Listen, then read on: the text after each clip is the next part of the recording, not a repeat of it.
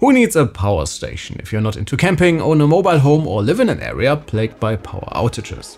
Well, turns out I do. So Bluetti's invitation to check out their new products during IFA 2025 came at the perfect time. And I will not only tell you a little bit more about their latest devices, but also why I will hopefully have one of their products in the studio sooner rather than later. But first things first, during one of Europe's biggest tech happenings in Berlin last week, they unveiled a bunch of new products, and their newest power station is not only the world's first natrium ion-based variant, but it's also designed to work in extreme cold conditions way below zero. So if you're into extreme survival camping or simply want to make sure your smartphone got enough juice while watching the northern lights from a tent, well, they got you covered. And I mentioned it at the beginning, if you're into DIYing your camper's power systems without a degree in electrical engineering, their aptly named RV solar system ensures you're off the grid ready in no time, providing ample power wherever you are. But what about my use case as a YouTuber testing laptops at home?